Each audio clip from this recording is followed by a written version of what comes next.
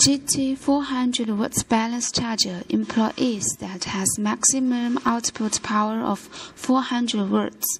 As a result, it can charge or discharge up to 18 cells of nickel cadmium nickel metal hydride and 6 cells of lithium batteries with max current of 20 amp. Before we start to charge batteries, we need a GT 400 watts balance charger, a GT 600 watts power supplier, and a 6-cell battery. First, we connect the battery, the charger, and the power supplier correctly, especially attention the positive and the negative pole.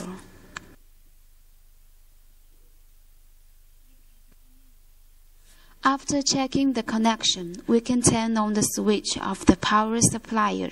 At this time, the screen shows the brand of the product and jump to the select mode. We can select by pressing battery type or stop button. There are 6 modes. Here we choose the Lithium battery and press enter button to start the operation.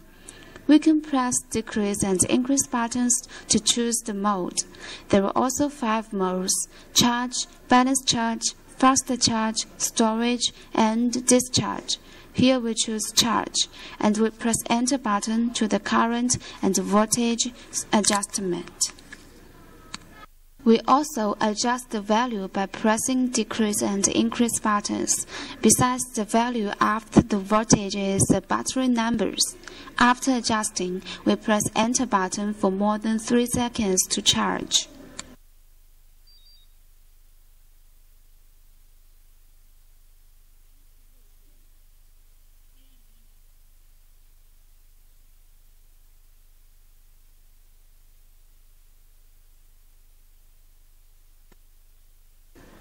We should never leave the charger unsupervised when it is charging, and the maximum permissible charge current varies according to the battery type or its performance that can be found in the information provided by the battery manufacturer.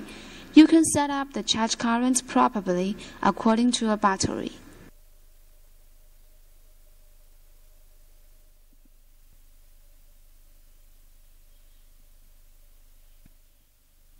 When the screen shows full and the charge current becomes 0 amp, it means the battery has been charged full. Then we press battery type or stop button to exit. If we want to discharge the battery, we do as the same as charge, except to choose discharge mode.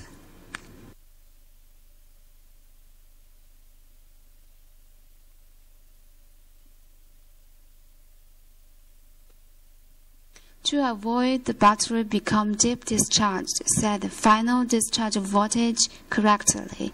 Lithium batteries should not be deep discharged to lower than the minimum voltage, as this leads to a rapid loss of capacity or a total failure.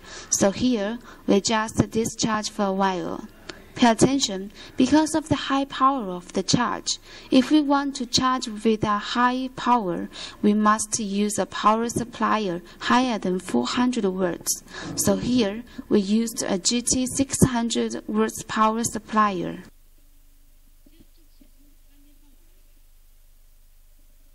When we think it's okay, we press battery type or stop button to exit and turn off the power. Besides, we should be careful when we pull out the plugs to avoid injury.